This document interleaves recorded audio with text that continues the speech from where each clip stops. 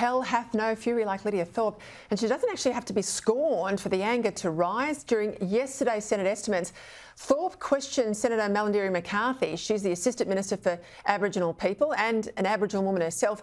Over $14.5 million, it's been redirected towards NT Police, quite properly, to help them fight the crime wave in Alice Springs.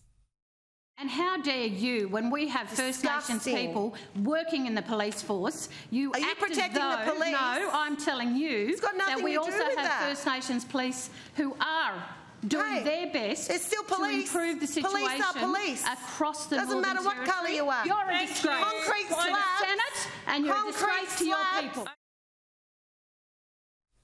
I mean, seriously, Thorpe's a grandmother. I hope her grandkids aren't watching that sort of display.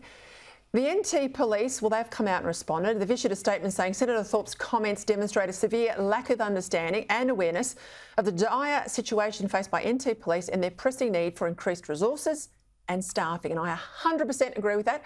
I've been there in February in Alice Springs and they desperately need boots on the ground.